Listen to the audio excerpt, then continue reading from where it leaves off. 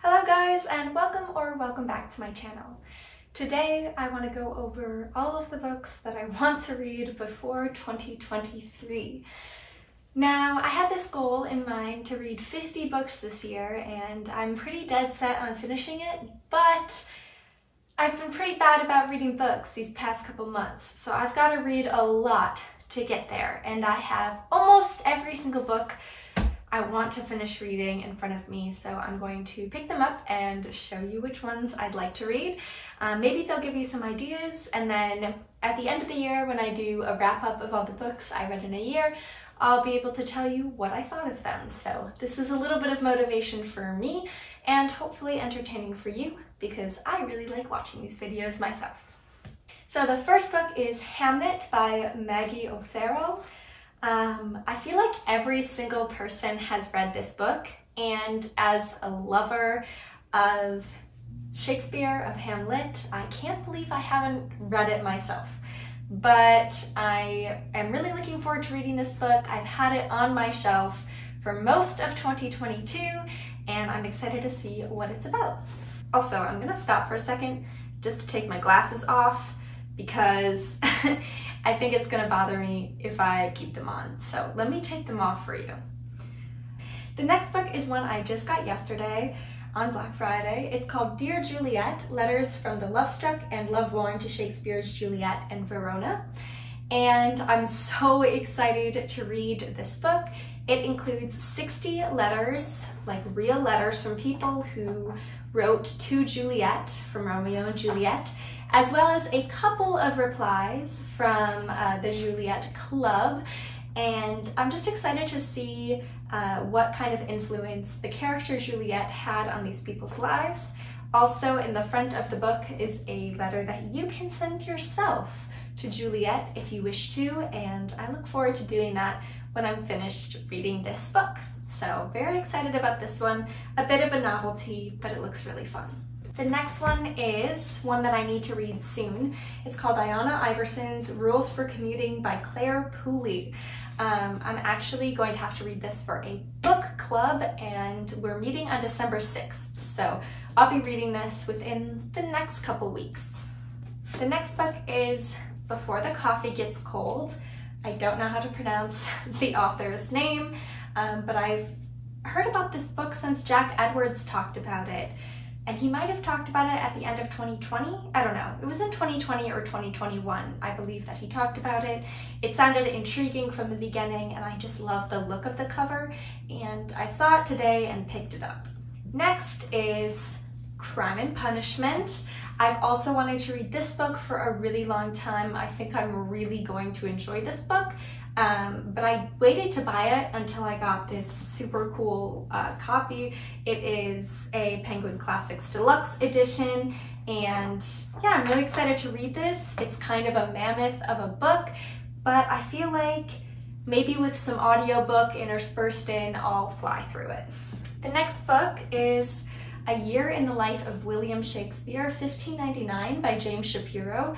I've actually read this book once already, but I didn't take extensive notes while I read it, and I want to do that, so I'm going to go ahead and do that. The next book is No Longer Human, which I got at the top of 2022, literally on like January 2nd or something like that. This book is considered kind of like a contemporary classic. I actually read about the first half of it the very first night that I got it, and I was like, holy crap, this book is so good.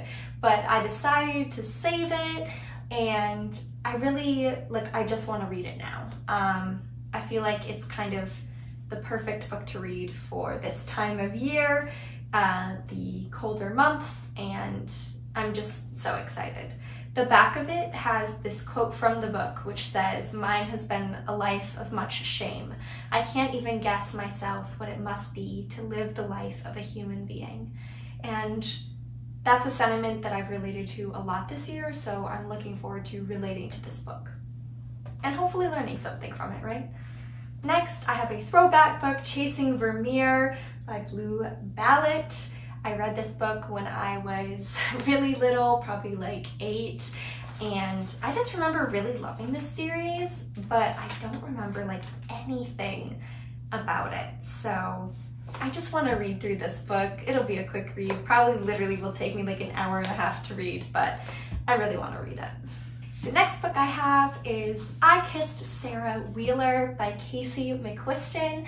I've read Casey's other books, and I finally broke down and bought this one. I've been thinking about buying it for a while, for as long as it came out, and I'm just so excited to read it. I haven't spoiled anything, so I don't know anything that happens, but if it's Casey McQuiston, I'm almost sure to love it, so I can't wait to read I Kissed Sarah Wheeler by Casey McQuiston. So something about me is I'm not a romance lover, but I do love a good Christmas romance. I don't know why, I just do.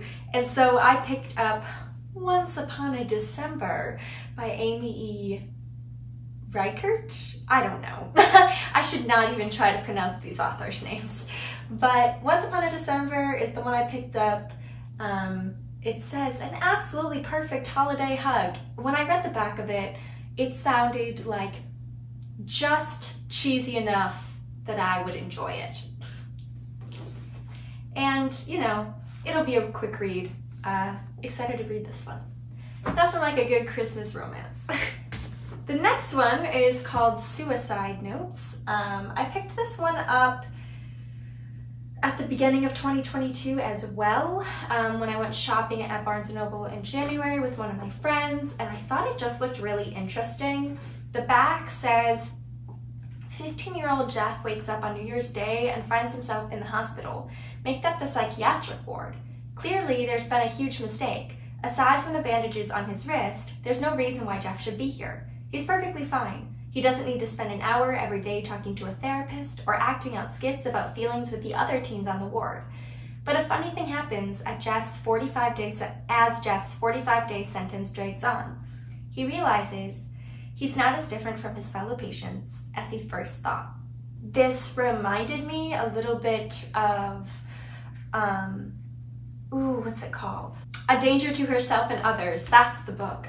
It reminded me of A Danger to Herself and Others, the synopsis, and I absolutely loved that book, so I'm excited to see where this one goes. The next one that I found at Goodwill is Becoming by Michelle Obama. This is one that I started, like I read the free pages on Amazon, and then I found it for $2.99 at Goodwill in perfect condition, hardcover. I've wanted to read it anyway, and I'm gonna read this before 2022 is over. I know she has another one coming out, so listen, or that just came out, so I've gotta finish this one. And what a deal. It was originally $32.50, so can't believe I got it for $2.99.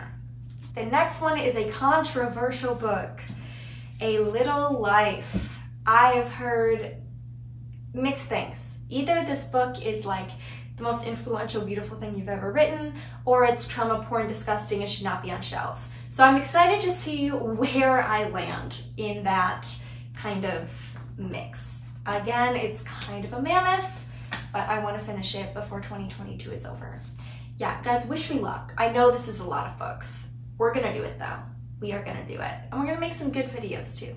The next one I have is a Ruby Granger recommendation from a while ago, and then I saw it, my library was doing like a used book sale and the books were like $2. And I saw it and I was like, oh, I remember Ruby saying this was a great book. It is We Need to Talk About Kevin. I have no idea really what it's about. I just picked it up because Ruby Granger said that it was good, and whatever she says is the truth, because she's a genius, so I'm just trusting her. I'm hoping she's right. I'll let you know. The next one I have is City of Girls by Elizabeth Gilbert. Elizabeth Gilbert is the author of Eat, Pray, Love, which I read in 2020 actually, and I thought Eat, Pray, Love was fine. I was more impressed with the writing than the actual personality of the author, because I felt like she was kind of unaware of how much privilege she had, and almost annoyingly so. So I'm excited to see like what her realistic fiction looks like, because I did really enjoy her writing style. It was just like her ignorance to the fact that she was so legitimately privileged that I kind of found annoying. But I'm excited to read this. My friend gave it to me for free, so I mean, hey, why not? It looks intriguing. Again, not one I know a lot about, but People says it's vibrant, sexy, and wise, so we'll see if People is correct. Just two more here. I have Wuthering Heights by Emily Bronte. This is one of my friend's favorite books of all time. Rachel, if you're watching this, I'm looking at you. Yeah, I'm excited to read this one. I've wanted to read it for a long time. To me, like the cover and just the title and the fact that it's a kind of a dark, brooding book from what I've heard makes it seem like the perfect winter read. So excited to read this one. I will probably, like Crime and Punishment, also read a lot of it with an audiobook. Yeah, I'm excited for this this book. And then the last book that I have is Eleanor Oliphant is Completely Fine. Now, I've read like 6 chapters of this book about 2 years ago, and it wasn't that I didn't like it, I just got caught up with other books. And then again, this was one at my library's used book sale, and then I got the hardcover before I was reading like a version on my iPad, and those are usually ones that I DNF. Not even because I don't like them, but because I don't like reading on an iPad. So now that I have a hardcover version, I'm excited to read this, and it does feel like more of a book that I want to read at the end of a year instead of the beginning of a year. So those are all of the books that I want to read before 2022 is over.